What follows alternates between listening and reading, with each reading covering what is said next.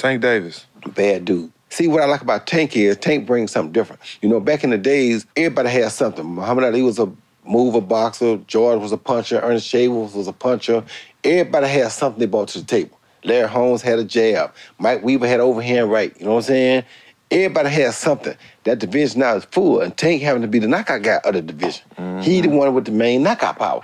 Garcia has it too, but Tank got that real knockout power that, like, if Tank hit one of them clean, usually they gonna have a problem. So it's like, I like Tank. Every now and then, I think when he knows he can beat somebody, he probably don't lock in as hard, but I think when they bring challenges, he locks in. Yeah, he fights to the level of his competition. He was doing that a lot. And he got to be careful of that. 2 fights ago, he was really doing that. You feel me? So you got to be careful of that, because if you come in and think somebody is not at your level and you underestimate them, it can get you beat. So that's the only thing I think you got to be careful of.